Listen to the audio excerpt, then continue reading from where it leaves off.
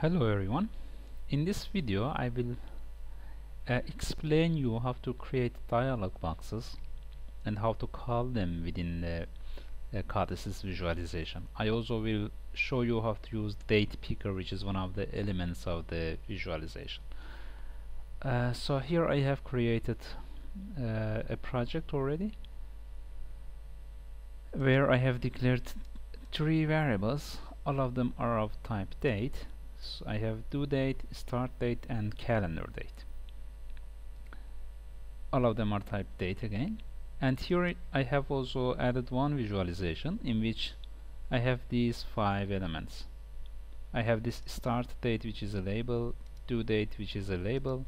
I have the text box here in front of start date, and for the text property I have this %t and then the format y for the year, for months, and dd for the day. And as the text variable I have assigned it to the start date, as you can see here. For the second one I have the similar indeed element, however the text variable this time is due date. I also have this push button here, which I will use to determine the start and due dates.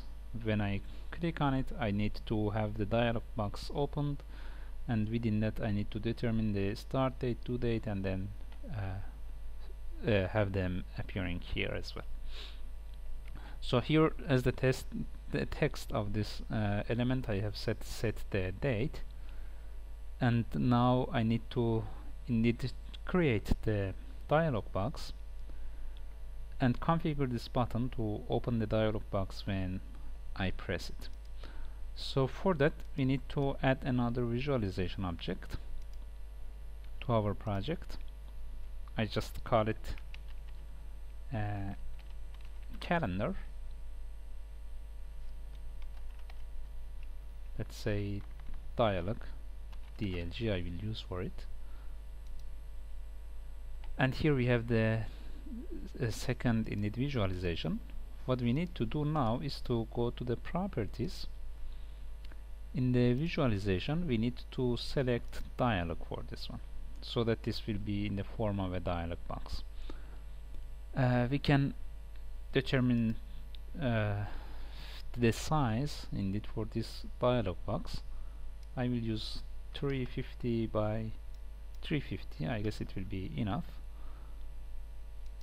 and we will see that the size of this visualization indeed changes. Here what I need is to place a date picker, and I can find it here, date picker, as you can see, or you can just type here date picker,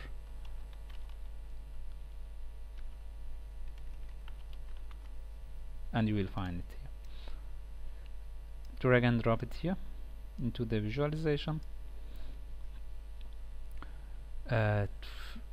We need to associate it, the value that we select from this calendar indeed, with a variable. As the variable I will select this calendar date, and that's all. And now I will insert few buttons. Indeed I guess I need 4 of them. Yeah, I will use 4, so I'll just copy and paste and then configure each one of them separately. So for this one I would like to call it start date. So pressing this I will determine the start date with this due date. This will be okay for closing the calendar, and this will be cancel. Let's start with the start date. So what I want to do is that when I click on this, I want to have the calendar date being assigned to the start date.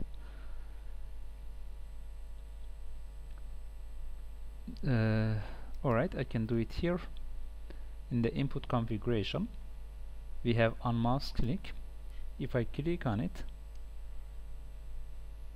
we will have this input configuration window opened, and what I want to do here is to let's do it with some ST code. I want to execute a piece of code in the ST programming language, and what you want to do here is to change the value of pscprg dot start date, pscprg dot calendar date. So the calendar date will be copied into the start date, and that's all. In the second case, we will have similar scenario, but this time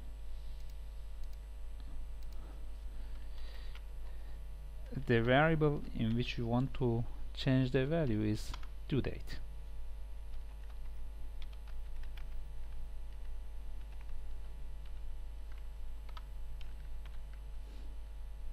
So if you click on each one of them, the value of the calendar date will be copied to one of those two variables. When I click on OK, I want to close the dialog, which is this calendar dialog, and the result is OK, so that's it. And with the cancel, I want to again close the dialog, and its result is set to cancel. So now we need to configure this button here as well. So when I click on it, I need to have the calendar DLG opened.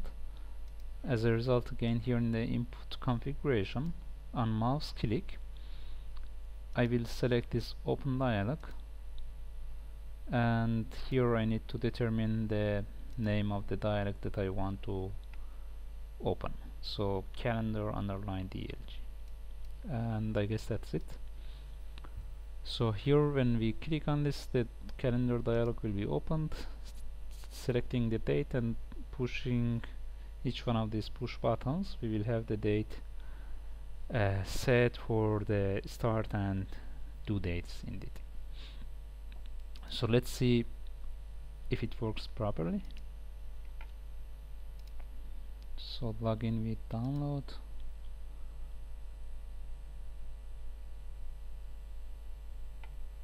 So there are no errors. As a result, we can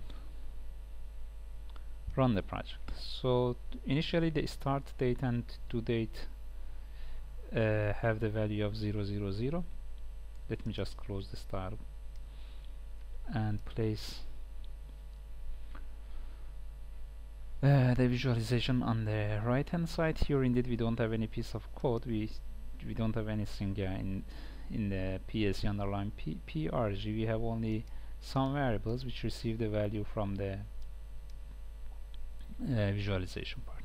So now if I click on set the date, you can see that it appears here within the visualization.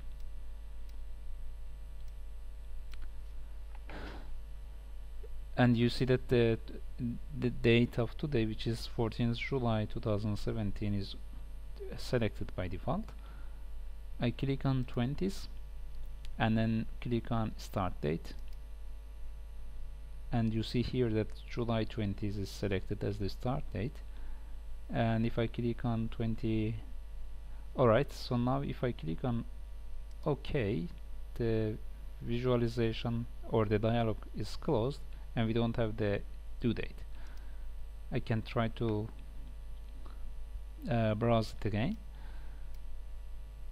Yeah, one more thing here is that before explaining the other buttons, so if I want to go to the, let's say 2018, clicking on this part on the title somehow will give me the opportunity to select the year as well, and here I can change the month. Let's say 29th September 2018 I want to have as the due date.